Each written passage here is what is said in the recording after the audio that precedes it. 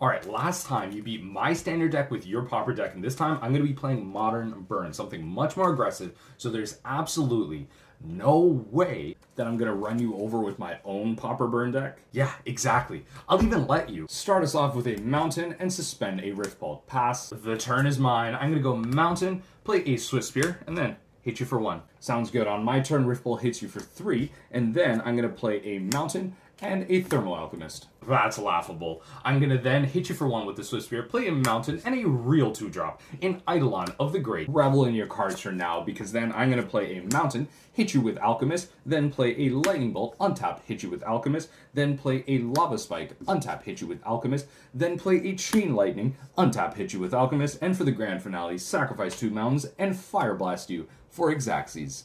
All of that on turn 3? I mean, hey. They're just a bunch of comments, right?